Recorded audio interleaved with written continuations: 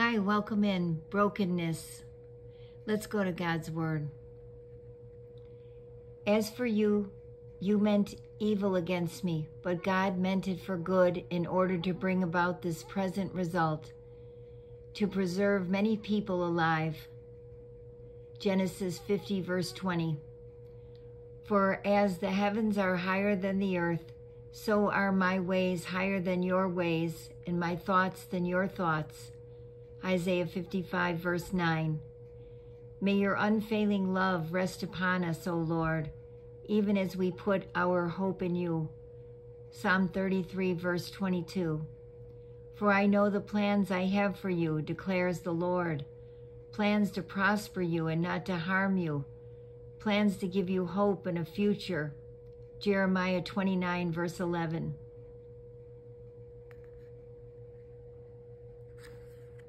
Brokenness.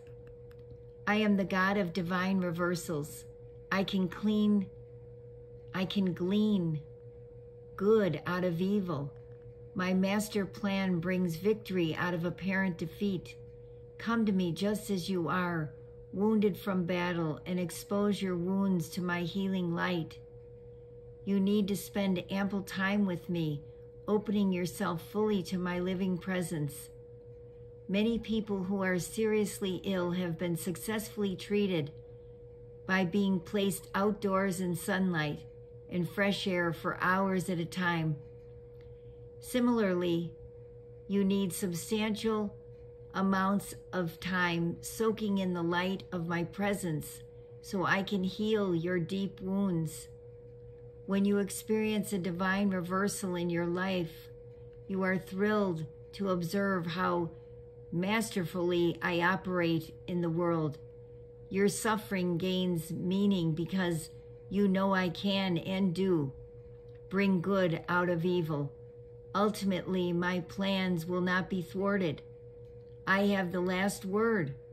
As you see how utterly beyond you are my wisdom and ways, you get a glimpse of my glory. This inspires you to worship me, bowing before my infinite intelligence and limitless power. As you open your soul to me in worship, you gain assurance of my unfailing love. I know the plans I have for you, plans to prosper you and not to harm you, plans to give you hope and a future.